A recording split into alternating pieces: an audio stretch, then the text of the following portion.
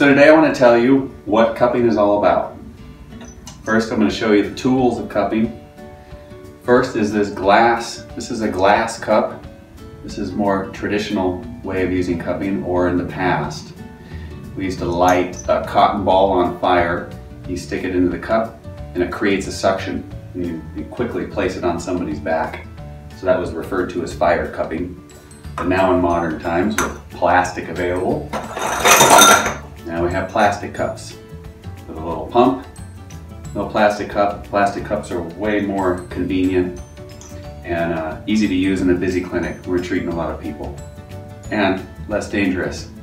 Can't catch somebody's hair on fire. So with the plastic cups, they're a suction. So cupping is a suction or a vacuum therapy.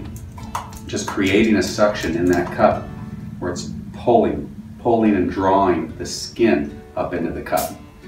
Now primarily cupping is done in the upper back and shoulder for chronic headaches, chronic upper back and neck tension. But cupping can be done anywhere else on the body as long as it's in safe areas. You never want to cup over, say, a carotid artery or an eyeball. But upper back is a great area. Do a lot of cupping on the upper back for chronic upper back tension and migraine headaches. But what's happening with cupping basically is this suction is pulling or drawing what we call stagnated or congested blood out of the area of the cup. So out of the musculature here in this area, the myofascial area in here. So it has an effect on improving blood circulation to the muscles that are in spasm. When muscles are in spasm and chronic tension, they lack oxygen and nutrients, blood flow through the muscle. So cupping is a great way to break that up, pull the stagnated blood out, and at the same time is pulling fresh oxygenated blood in its place. So it can help the muscle get more oxygen, more nutrients, and flush inflammatory debris as well. So cupping is a really deep therapy to remove chronic tension patterns and chronic spasms. Cupping's been used for a very long time, dates back to the Egyptians. It's not particular to Chinese medicine. Acupuncture is particular to Chinese medicine, but cupping has been used by many cultures all over the world. I've been doing cupping for 15 years. I was doing cupping before it was trendy and before it was popular. But because it's so effective, now you'll find many practitioners using cupping, from massage therapists to physical therapists in their clinics, because it's so effective at chronic tension, muscle tension. So we place these cups on. They'll stay on for roughly 3 to 6 minutes.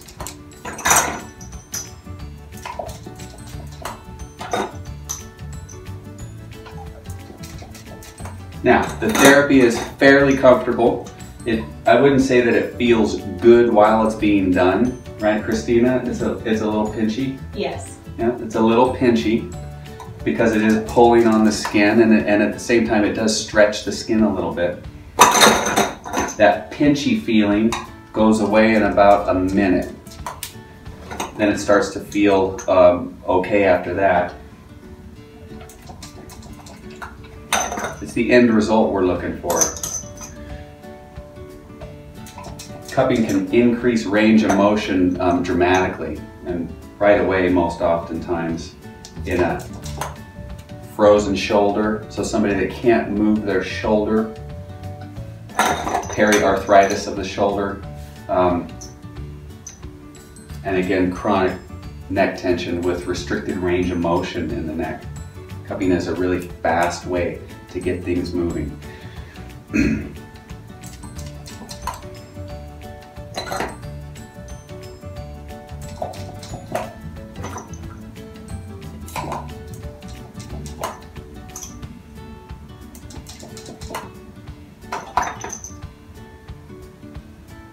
All right.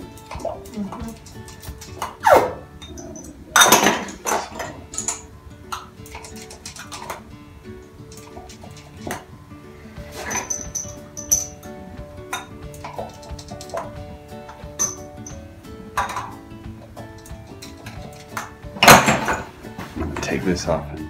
Gonna get a close-up of the cups. That's a basic pattern. With cupping, you want to fill the area. So you want no space left open. Each cup has to go right next to the next cup because we're pulling stagnated or congested blood out of the area. We want to get as much out as we can, as much as possible.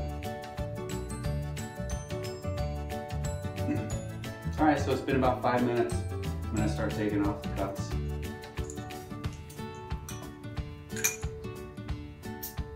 So we're looking for color coming up.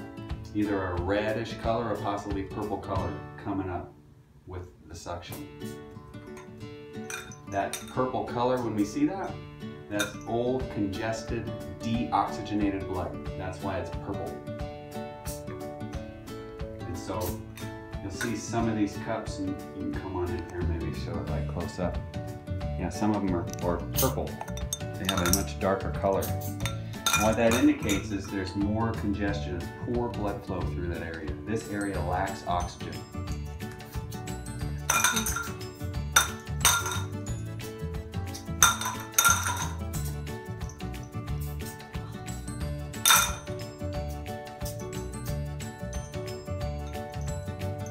Good. A little bit of color down here, a little bit of color right there.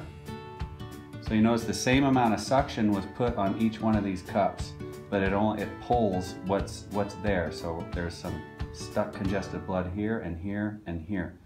So basically cupping will improve blood circulation through her upper back and all her muscles. Help her muscles to relax. And these marks will fade. It takes about 10 days total for them to fade away, but they will fade completely. All right, Christina.